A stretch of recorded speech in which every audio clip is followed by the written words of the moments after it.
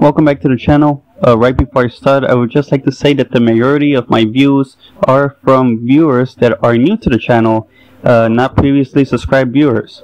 So if you haven't subscribed to my channel, please make sure to do so. I would appreciate greatly and it will help me out a lot. So without any further ado, let's get right into the video.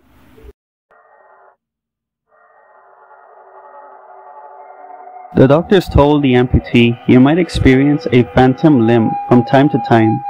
Nobody prepared him for the moments though, when he felt cold fingers brushing against his phantom hand.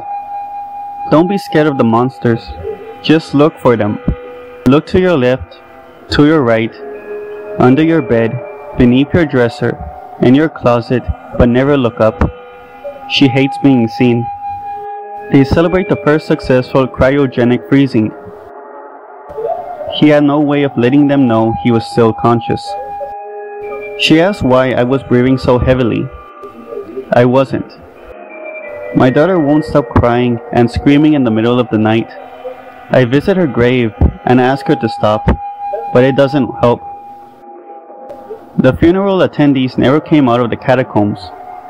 Something locked the crypt door from the inside. My wife woke me up last night to tell me there was an intruder in our house. She was murdered by an intruder 2 years ago. I was having a pleasant dream when what sounded like hammering woke me. After that, I could barely hear the muffled sound of dirt covering the coffin over my own screams.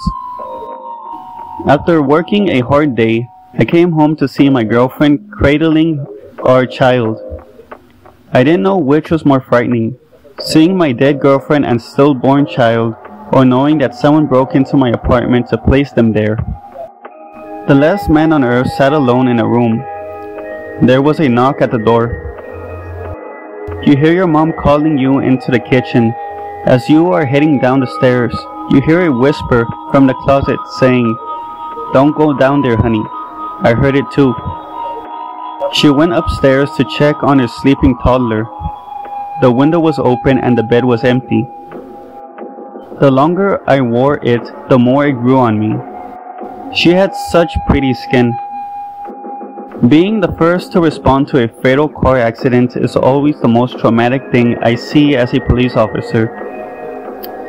But today, when the crushed body of the little dead child boy, strapped in his car seat, opened his eyes and giggled at me when I tried to peel him out of the wreckage, I immediately knew that would be my last day on the force. "I can't sleep," she whispered, crawling into bed with me. I woke up cold, clutching the dress she was buried in. My mother has been screaming at the front door for hours now. She's not happy that I killed her with my bare hands. I have a friend named Charlie. I'm playing at his house, but it's cold down here in the basement. I wonder when Charlie will let me go home. If you get scared at night, don't keep your eyes closed for too long. There's a reason you're scared, and now you can't see it approach. My girlfriend is scared of horror movies.